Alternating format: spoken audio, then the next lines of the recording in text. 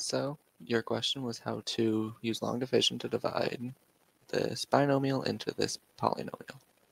So to do that, we take a look at the first term here and the first term here to start. Once we have that, we're going to say 3x. How many times, how can we get that to equal 6x cubed? So 3, to get to a 6, we multiply it by 2. So we'll go ahead and write a 2 up here. And then x, to get to x cubed, you multiply it by x squared. So that would get us 6x cubed right here, and we're subtracting. And then we also have to multiply the 2 by 2x squared to get negative 4x squared. So this negative goes to both terms, which really makes this a positive. So 6x cubed minus 6x cubed, when we do that, we just get 0. 11x squared plus 4x squared, that becomes 15x squared.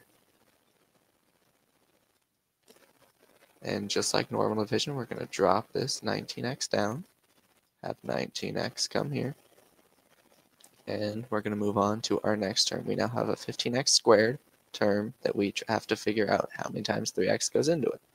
Same as the last time, we are going to add, because it's positive 5 to get from 3 to 15. So we will add 5, and to get from x to x squared, we just need one more x. So there we have 15x squared with the first term.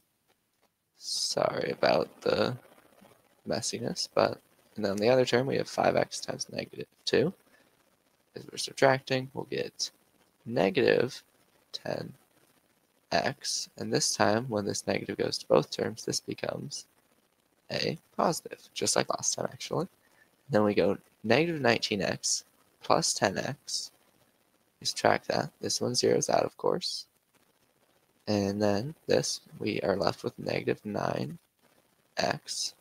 plus 6. And we end up having a very nice problem where if we multiply this by negative 3 to get this 3 to be the 9, that's all we need to do.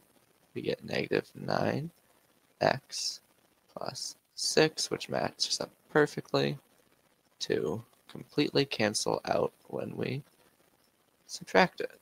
So that cancels, we get 0 down here, and our final answer is 2x squared plus 5x minus 3.